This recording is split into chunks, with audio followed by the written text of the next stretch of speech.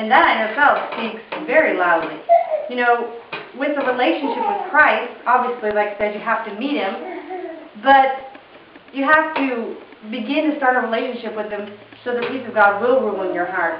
And obviously this takes time, this takes practice, it takes work. And it does take work to have a relationship, just like it does with anybody. Any kind of relationship, whether it's friendship or family relationship or marriage, takes work to stay in that relationship. And in the second verse, let the word of Christ dwell in you richly in all wisdom. Dwell means to abide as a permanent resident, to live in a place.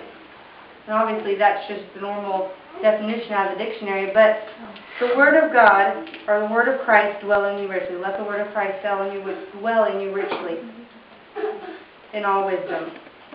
To have a relationship with Christ, you're going to have to know what He says. And obviously He's not talking to us audibly at times, the Holy Spirit does, but you're going to have to get in His Word. You're going to have to read. You're going to have to study. You're going to have to meditate. And my point is that if you want your children to know God, then you have to know Him. If you want your children to love God, then you have to love Him. If you want your children to serve Him, then you have to serve Him. Bring your children to a place so they can have that opportunity, so they can have that choice. They're given that choice. I mean, over in Africa, we were there for a couple months, and you just see families torn apart. These kids, it's not that they wouldn't choose Christ. They didn't know they had a choice. They didn't know they had an opportunity to serve Him. They didn't know that there was an opportunity that they could be saved. And what a great privilege we have. And I know that in America today, there's lots of children that don't have that opportunity. There's lots of families, lots of people that don't. But here in this room, and Rachel, you've been given that opportunity. Whether or not, you know, Mother, I didn't do a great job or didn't do the things she wanted to do. She brought you to a place,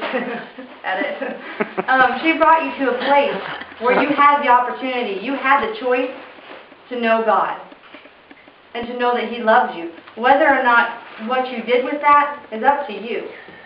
It had nothing to do with anybody else but you. And you're going to be accountable for what you do. And that's supposed to be encouraging. But just like she brought you to that place, it wasn't too hard. And I know at times it was hard. And it's not that it wasn't worth it that she brought us to church, even when she was alone, that she could have just said this was too hard. And this was too much.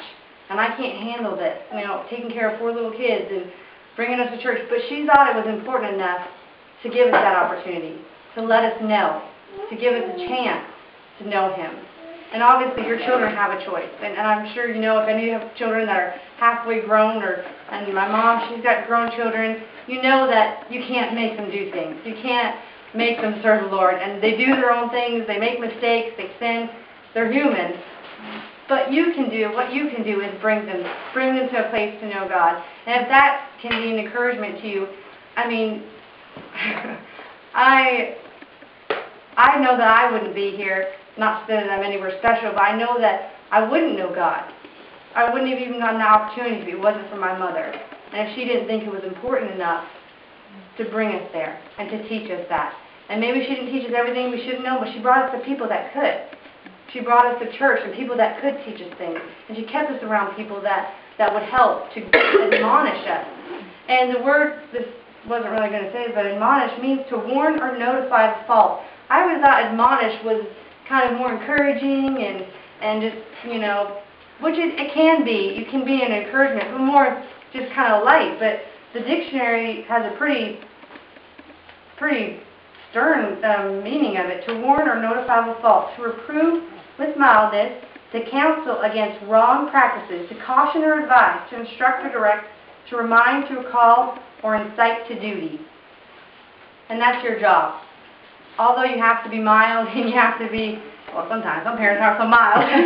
You have to, it's not just about encouraging, but at the same time guiding, you know, just bringing them to a place. And that is your opportunity. And it's a wonderful opportunity that you get to have that responsibility. You get to make those decisions for your children. I mean, to bring them somewhere where they can know God. And what an awesome responsibility that God has given us. And I hope that you won't take it lightly.